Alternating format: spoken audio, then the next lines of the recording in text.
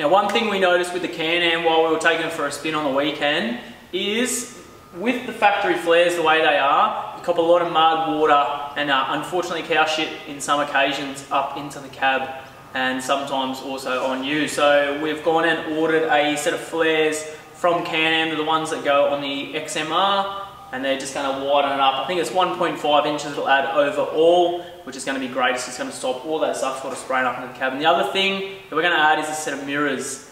Not being able to see behind you is the biggest pain in the ass, and you wouldn't realise it until you're missing those.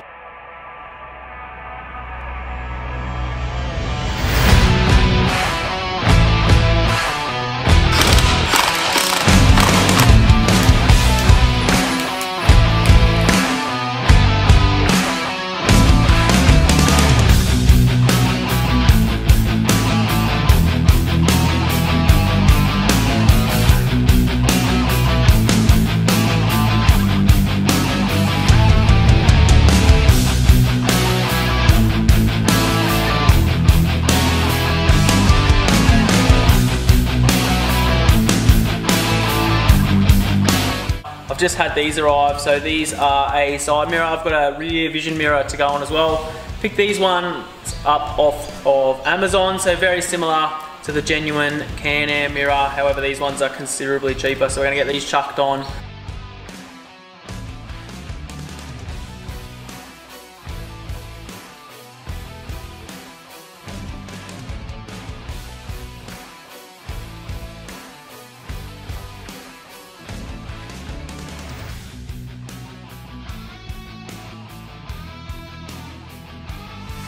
Now it's taken a little while, but I finally have a set of rock sliders in my hands for the CANAM Commander build here. So you will notice that all through here is sort of plastic.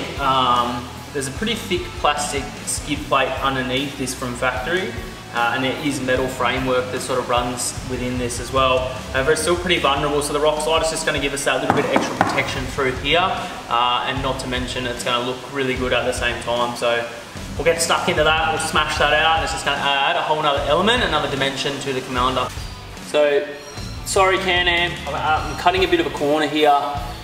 The instructions say that you basically have to remove all this sort of side plastic to fit these rock sliders. However, a little bit of research online, guys in the States are saying you don't have to do that.